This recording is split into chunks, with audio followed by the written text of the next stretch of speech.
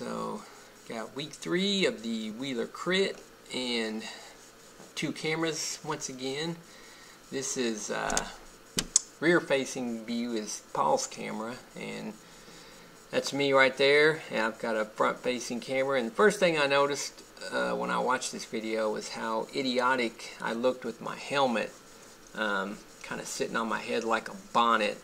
And I don't know, I think the reason being because normally I wear, kind of through the winter I'll wear a hat or something underneath my helmet, and it had just been adjusted for that bill and stuff, and I don't know, I kind of tried to adjust it, and the wind was kind of pushing it back, and I don't know, I had no idea it looked so stupid. And so I don't know, live and learn. Wish somebody would have told me, said your helmet you look like an idiot with your helmet resting on the back of your head like that. But oh well, I got it fixed, and so it's all good. And but anyways, yeah, this is it was a super windy day. I don't know. I don't know how it seemed like every, throughout the week, it's pretty decent. And as soon as Tuesday night comes around, or Tuesdays, I don't know why, every week progressively since the first one, it's gotten windier. Each week's gotten windier than a little bit more than the last one. So I don't know. Luckily, we're running the course counterclockwise, so it seems like it makes it a little bit maybe more manageable. You get a little bit more rest on the long, that long going into the south headwind straightaway there, and then as you kind of go through the trioval part here, the little corner, it's mostly tailwind, kind of a cross tailwind both ways. Pretty wicked little crosswind when you hit that far corner there, before you go into the headwind. But anyway, yeah, there was. It seemed like definitely the turnout in the A race wasn't super great, just because I'm sure a lot of guys were just kind of didn't kind of get sick of all the wind and stuff, because it definitely the last two times out, it's I didn't do the last one, but I know the 2 previous ones when it was really windy, it's super hard. But yeah, we just kind of with low numbers, seemed like the first part of the race we mostly just kind of took it easy and stuff, and nobody really attacked too much. It was more of a just I don't know, kind of ride fast, trade poles and stuff, and then as the race went on, it would started getting a little more surging and attacks and stuff like that. So looks like pretty good surge action here, 33 or so going into the little crosswind section. Looks like I'm getting gapped there just a little bit, and you can see there's a gap behind me, and it's really strung out. So I'm pretty sure probably the last couple guys there probably at this point didn't make it back into the group, because that's a long way to go into a headwind. I don't know who that is. Looks like maybe Evans attacking here. This a little later on. Most of the way these clips are laid out, they're in time spliced together, so the front view and the rear view are going to be, basically it's Paul's version or my version. So it seems like it makes the most sense when you see us in the kind of close together, where you can see Paul from my viewpoint, or Paul can see me from his viewpoint. So it kind of makes a little more sense that way. But from a time perspective, we're right on time with each other, but every now and then, if we're just riding along, I kind of just cut those bits out. So it's definitely a job with close to 2 hours worth of video, and just trying to splice together and take out the best little scenes and stuff. So thanks again to Andy, because he's been doing a lot of work with changing the video formats and syncing up all the Garmin info there. And so yeah, thanks a lot, Andy. I don't know, you 3 or 4s, that guy right there in front of me, Stephen Kate, if you guys want to get an education in bike racing, you just need to watch that dude. you know, I've learned basically a lot through him just through the years, just, you know, watching his positioning and his position going into turns, you know, and you know, he's definitely a guy, you know, as far as you just watch him, you can learn from it, you can maximize your potential with the fitness that you have on hand. But, you know, 10 years or so ago, he was definitely one of the big dogs around, you know, one of the top guys around here. And so, you know, I used to ask him a lot of questions and stuff back when I was just kind of you know, learning, kind of trying to make my way up through the ranks and such. So just passing that along. That's some good information. You watch that guy, you 3s and 4s when he does the 3-4 race. So anyway, yeah, looks like Evan's up there drilling it. There's Chad, you know, both of those guys, you know. Chad was taking some really hard pulls. Chad, Norman, those dudes were going pretty hard, you know, making it hard. Definitely, you know, increasing the pain of the night and stuff for sure. You know, Andy kind of hung back. Seemed like till we were like 20 minutes in, and then he started throwing down. Well, Daniel Larson was, you know, he was kind of seemed like he attacked, I don't know, probably 6 times throughout the night, and one of them almost stuck. I don't know, it's coming up here in just a little while, but yeah, I'm not sure how far along this is actually in. This may be 15-20 minutes in at this point. I don't know, some of the video footage was, you know, this part, you know, with the sun behind me wasn't too hard to see what's going on, but you know, you get some points where it's, you know, I started getting hard to kind of looking at the video to see who's who. That looks like where Andy goes on his first attack. So I think it was about 23, 25 minutes in at this point. So, but yeah, that definitely got a reaction there. It's like we're doing some pretty heavy watts, 500 and something there. Probably killing it here in the tailwind section coming out. Yeah, you know, 700 watts. You know, it's, I don't know, I haven't counted, but just looking at my power profile through the night, this was definitely, I think, my highest normalized power of any of them I've done so far this year. So, you know, I haven't counted, but there's, you know, I don't know how many over 500 watt spikes, you know, that personally I had, but it seemed like a lot. Been trying to do some, you know, some intervals lately to kind of match these kind of efforts, but, you know, it's kind of funny. We did the NWA road race, and, you know, just doing so many of these, you get so used to the whole, you know, just hammering, attack, counter attack, you know, and if you breathe, you throw in an attack yourself or whatever, and so it, you know, it's kind of weird doing that race, you know. Most of the attacks are so subtle, and I don't know, it almost seems like kind of racing in slow motion and stuff, but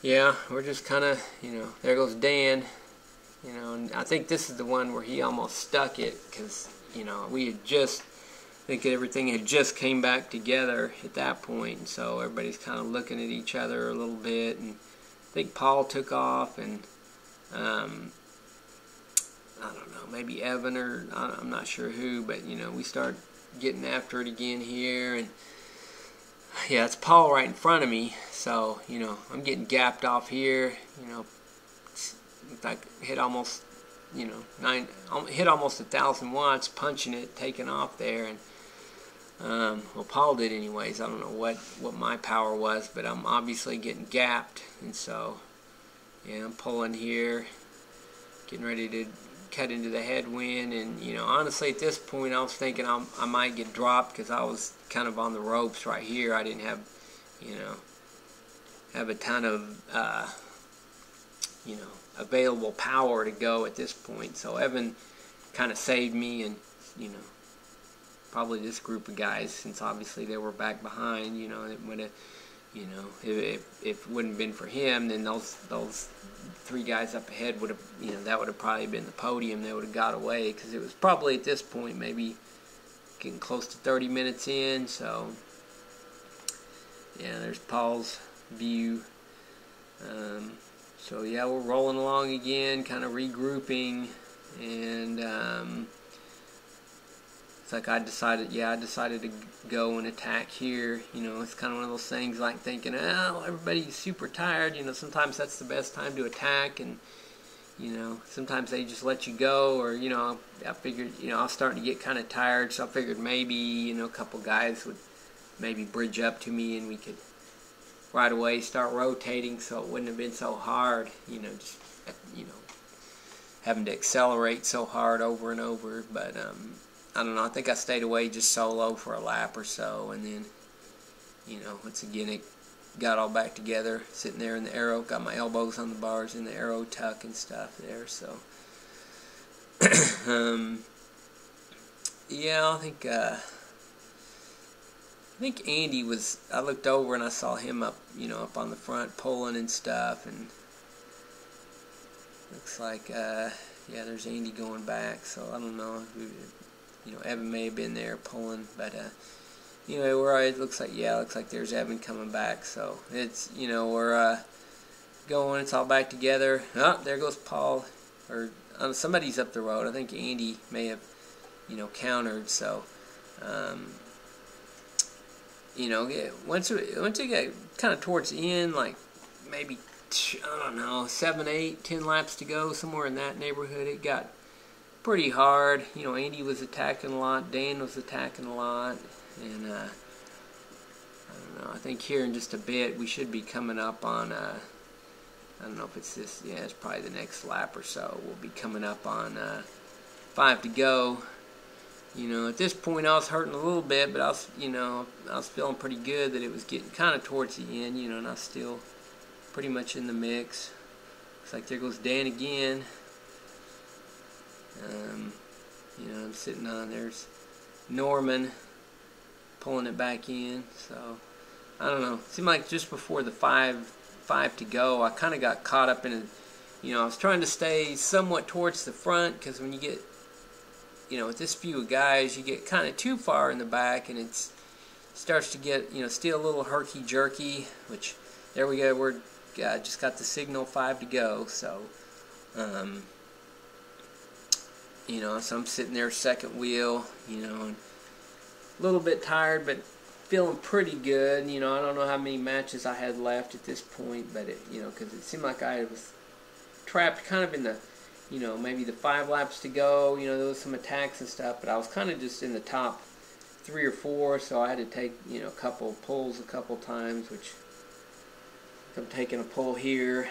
Pretty tired. Looks like I'm going pretty slow there, slowing it down. Looks like Evan's stretching a little bit, you know. Slow down here a little bit. Everybody's catching their breath just for a second. And then I think, yeah, we're already ramping it back up. I think Andy may have, you know, he attacked probably, you know, 6 times. You know, he would attack half a lap, and then as soon as it got back together, attack again. But, you know, it's kind of taking 4 to go here. So I was thinking I was a pretty good spot right here. You know, I wanted to be kind of towards the back, not necessarily on the front, but, you know, maybe sitting in about 4th or 5th would have been about perfect, and this looks like round about where I was at. But, yeah, pretty good attack there.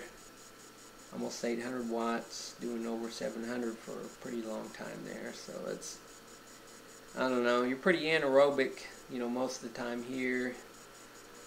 Looks like I'm definitely struggling there a little bit. You know, right here behind Paul. Looks like, I don't know, who is that? Evan and Chad and Dan. So they're hanging back a little bit. You know, I think Andy attacked, and then he probably attacks again coming out of this corner. Yeah, Paul hit about 1,000 watts there. And, you know, it's strung out again. Looks like I'm chasing Gordon here. And I don't know, I guess this is probably 3 to go right here. Getting kind of dark going this way. You can't really see too much who's up front there, but, you know, still feeling pretty good. From out here, looks like pretty low wattage right now, recovering a little bit. You know, I kept getting gapped slightly coming through that corner, but it's so easy, you know, when you would just hit that headwind, it was just, you would just get sucked right in with minimal effort to the, you know, even if they were maybe 2 or 3 bike lengths ahead of you, it was pretty easy to catch back on going up into this, you know, the draft. You could get such a long draft, you know, just coming around. So I don't know, something tells me Andy's going to attack here again just in a second. But yeah, somebody's going pretty good there. Maybe looks like it's about to get semi-strung out. But I don't know. I think I got to, you know, we're on 2 laps to go in here, and I was pretty much on the ropes. I think those last few little efforts really, you know, looks like I'm getting gapped again there. There's a couple guys behind me, probably holding. Well, it looks like there's just gaps everywhere, but they're, you know, coming through here. I don't know. Looks like, yeah, we're going hard again. You know, 25, 26 into the headwind. Looks like Norman got popped. Yeah, I was getting popped, and then Evan comes by, Evan and Dan. So, you know, I jumped in with them, but I think my time was pretty much numbered here. We're coming up on 1 to go, and yeah, I think this is the last of my video. Yeah, I'm getting popped right there, and then made it around to 1 to go and started heaving on the bike on my last lap. But so basically you got Andy up front, Paul sitting on his wheel here, and taking 1 to go right there, 1 to go. So they're going. They got a huge gap. I remember kind of watching it at this point and thinking, oh, well, there's the podium. You know, you got Andy, Paul, and Gordon. You know, they had a huge gap right here. It looks like, you know, Andy's holding it pretty good, headwind. But, you know, he gets kind of towards the end, starts to stall out.